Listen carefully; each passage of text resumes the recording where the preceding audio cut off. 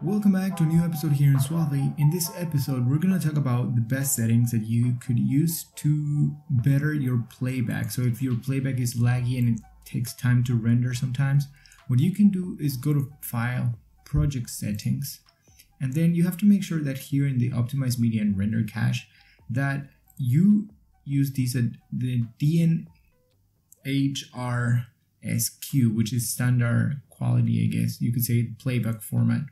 And then make sure that these enable and make it 1 second. You can also have 5 seconds. It's up to you. And then you save it. And after that, you also can go to your playback and make sure you use your optimized media if available. And also, when you have your footage, you right click it and generate optimized media. So then after it does that, it's gonna like basically pre-render it. But that doesn't actually solve everything, because if you add, let's say you add a title on top of it, like after it renders, let's say you add a title or something, it's gonna want to render again because this title is gonna have to render on top of this layer. So what you have to do in that case is you have to right click these,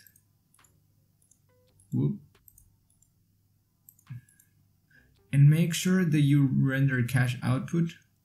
And you can do the same thing for these too, and basically that's it. Another thing that you can also have is make sure you go here at playback and on the render cache, so make it to user, and as a last resort, if that doesn't work, you can try to go and change your proximal to half resolution or quarter resolution, which is basically gonna show you a less quality footage on your screen here, but that doesn't mean that the footage that is exported, it's gonna be in a worse quality.